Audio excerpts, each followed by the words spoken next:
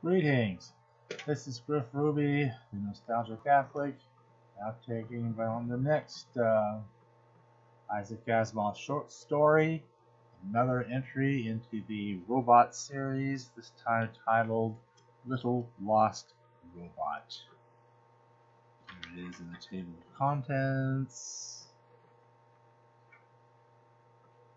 And, well, actually, it gives the wrong page. The real page should appear that is 111, not 120. Okay.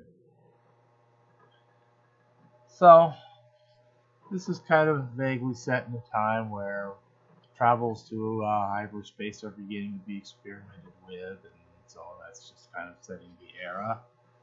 There's a blurb here. It says, "Lost, as referring to a robot, is a little hard to explain. The robot knew where he was, all right, but nobody else did, and they absolutely had to find him." Okay. So, how did this happen? Well, we have a picture here of some guy, the one who had business telling a robot what to do, said to the robot, "Get out of here, get lost." And he said it with such emphasis the robot decided to do just that. He decided to lose himself. So, let's see. Is that another artwork? I think there is. Yeah. So now later on, they've got him immersed among 62 other identical robots. Strangely, none of them had serial numbers. Whose idea was it to not have serial numbers on these things? That could have solved a lot of problems right there. But then you don't have a story, so okay. So at one point they're actually questioning, maybe, I don't know, maybe this is Susan Calvin or the other people involved, questioning a robot, trying to come up with trick questions that will somehow be different if we're talking about the one robot, because you see, he is designed with some very slight change. A little tweaking was made to the first law. It says that the robot shall not harm a human being nor allow a human, through inaction, a human being to come to harm. But the second part somehow sucked out. Just, he won't harm a human being, that's all.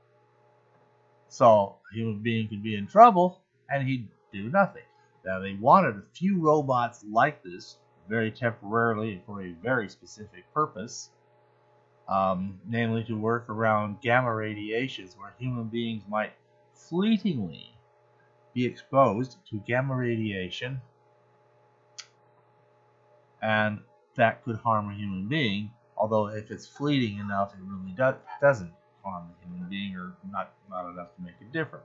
Probably as much as getting some dental x-rays or something, because of the low and brief nature of the exposure.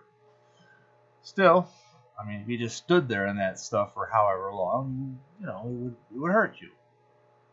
So the robot would feel obliged to push you out of the way and not let you do basically your job. So they had to make these robots a little bit passive in that area. They still won't hurt you, but they'll let you destroy yourself if necessary, because there's no reason for them not to. So this one robot somehow got mixed in with a shipment of other similar robots. And the whole story is just devoted to trying to sniff that one robot out. Unfortunately, the problem is the robot isn't just carrying out the order of getting lost. I mean, the mere order could be, retracted, countermanded with, subsequent orders and so forth. Somehow, the robot, it's got an ego. Like, it's not really a machine programmed in a certain normal way.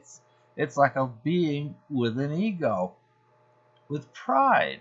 It takes pride in being able to fool everybody into thinking it's one of the other 62, so that no one will know the difference.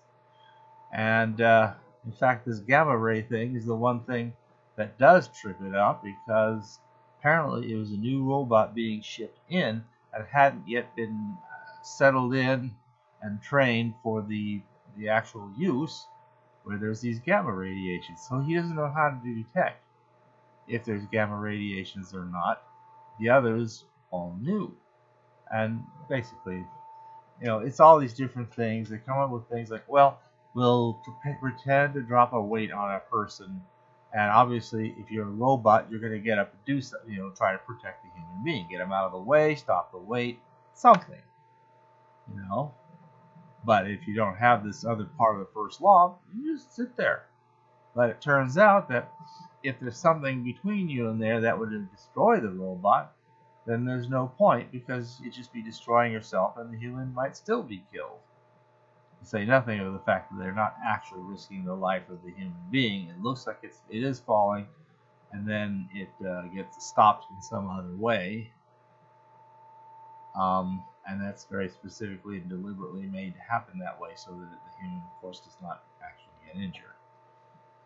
So I wonder how long before the robots just figure that out and could just decide they can all just sit there and not concern themselves. So a lot of tests in that area kind of failed. So, I mean, the way the robot loses the story is kind of clever. The difficulty it takes in sniffing him out is also kind of tedious and clever, and so forth. And then when you finally come up with the solution, it too, it has some degree of cleverness. The bit of a robot having pride, like an ego or something, though, is kind of weird. One thing, though, is as we're moving towards the later stories, there comes to be less and less stuff that has to be changed or fixed or tweaked in order to incorporate it into the iRobot. So in this case, in fact, surprisingly little is done. The main thing, of course, is a whole prologue to that story, wherein Susan Calvin is telling this whole story about when I did see Susan Calvin again. It was at the door of her office. Files were being moved out, blah, blah, blah. Okay. And it was a simple robotic invention, not just like that. But of course, until we developed the brain, we heard about the brain in Escape, or Paradoxical Escape. We didn't get very far, but we tried. We really tried. My first connection with interstellar research was in 2029, when a robot was lost, and then we launched into the actual stuff there. So, what do we have? Alright, 112. There's a few things where something gets cut out. So, let's see here. Perhaps the general felt his predicament anticlimactic. He continued with a note of desperation. I needn't tell you the importance of our work here. Since the first imperfect hyperdrive was constructed, the government has spared no effort here. More than 80% of last year's appropriations for scientific research have gone to us. There's a whole big chunk sucked out of the middle of that. Let's see here. Perhaps the general felt his predicament anticlimactic. He continued with a note of desperation. I needn't tell you the importance of our work here. More than 80% of last year's appropriations. See that whole bit about how they're spending all this money on the hyperdrive and all that? It's all gone. Don't know why, because that's what was going on. There's no real reason that I could see. Then, very next paragraph, we talk about a rental fee for use of our computing robot. It's changed to computing robots, whatever. Well, the computing robot originally was the reference to the brain that we had in Paradoxical Escape. They were so worried might get injured by causing human beings to disappear momentarily and reappear as they go through the jump, as Asimov would call it. So that's that brain. There's another place a couple pages later, for some reason, Calvin ruffled his forehead and smoothed it with his upward gesture. It's changed to stroked it. Whatever.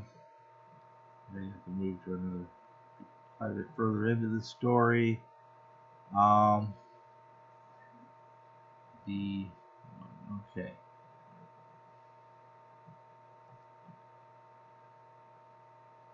Oh. Two. Okay. Calder had born its universe in its fullness, which becomes in its entirety. Yeah. Just minor wording changes. Alright, 123B6. Okay. I'm trying to talk about a neurotic necessity.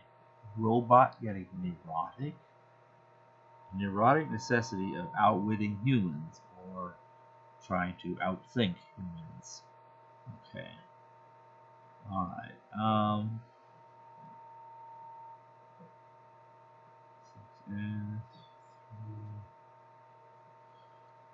Well, let's see here. So they wanted, what are they going to do with 63 robots, one of which is the one they're looking for, and the others are others that they'd like to avoid having to destroy. The other alternative would be to destroy them all.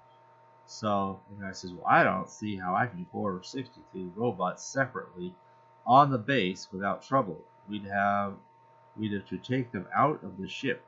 We'd have to place guards over each one, since you haven't even narrowed down the possibilities, meaning no offense. So far, we've managed to keep this predicament of ours secret enough. We've explained away our tests plausibly, but guarding 63 robots all over the place. So, that one, of course, gets a whole lot easier here. Well, there's a whole big chunk out of that. They just simply change it to just directly into all over. We'd have to store them all over the place and just leave it at that. All this other stuff about guarding them and taking them off the ship, I don't know. That's a box mix. 126. All right. Commercial landing job. Destroying 3 robots. 126B. Psychologist turned on.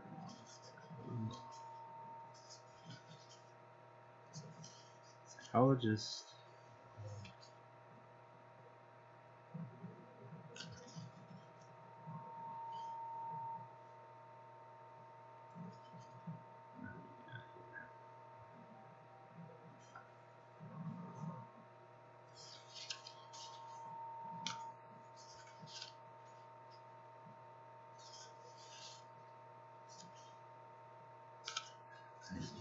Everybody's tied here. Well, at any rate, some few words get dropped out, and then finally the directorship becomes permanent directorship.